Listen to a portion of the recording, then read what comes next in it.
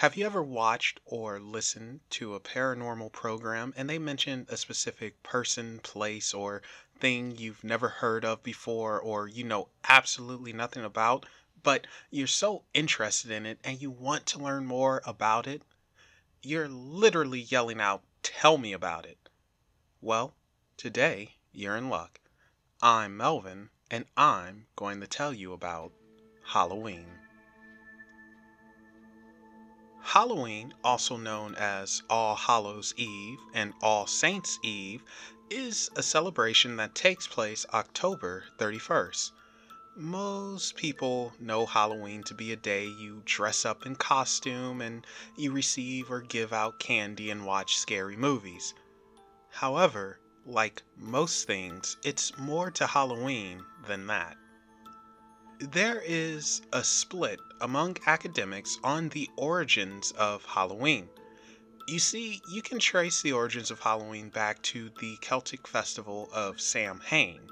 Samhain marked the last day before winter and when the doors to the world of the dead opened and connected with the world of the living.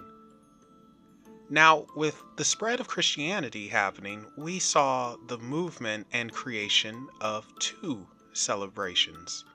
The first being All Martyrs' Day, now called All Saints' Day, which celebrates all saints and martyrs, was moved by Pope Boniface IV from May 13th to November 1st. The second celebration is All Souls' Day, which takes place November 2nd and is a church sanctioned celebration to honor the dead.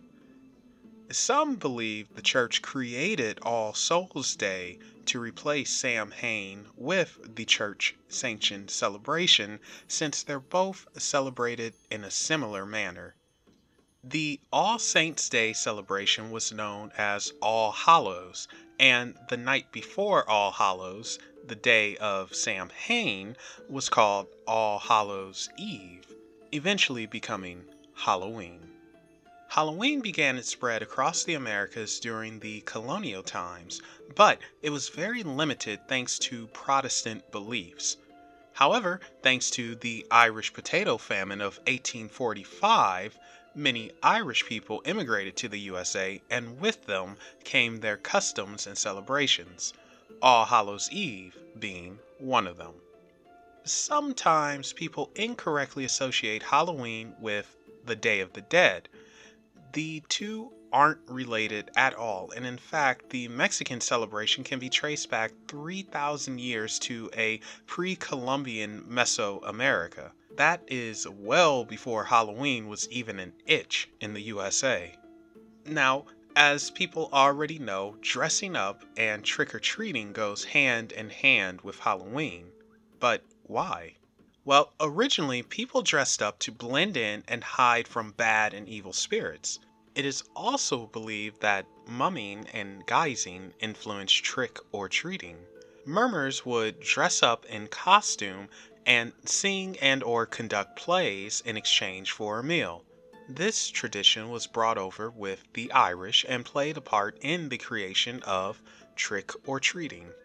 Finally, we have the jack-o'-lantern. While many cultures around the world have carved images out of vegetables and fruits, it is believed that the carving and creating of jack-o'-lanterns around Halloween time comes from Ireland. In fact, these lanterns were used to ward off malevolent spirits.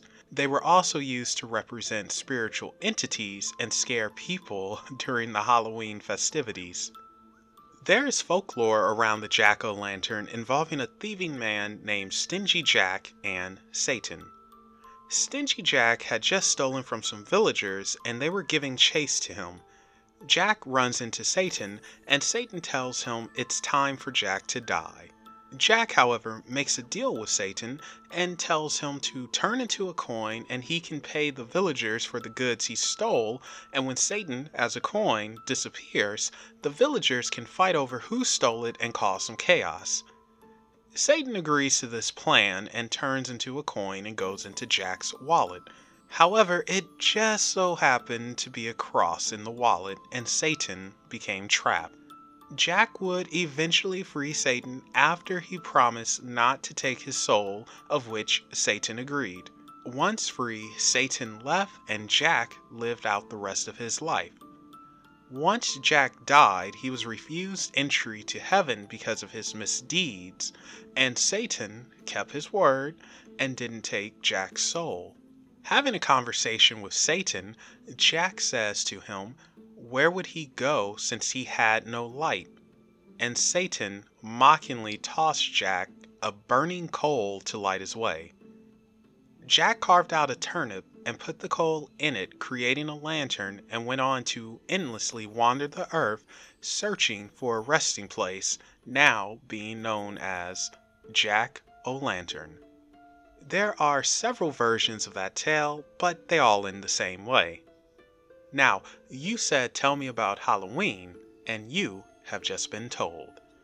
Thank you all for watching, and if there's something you'd like to know about, be sure to tell us in the comment section down below or message us on Facebook, Twitter, Reddit, or Instagram, and those links can be found in the description. Thank you all again for watching, and keep on the lookout for more Tell Me About It.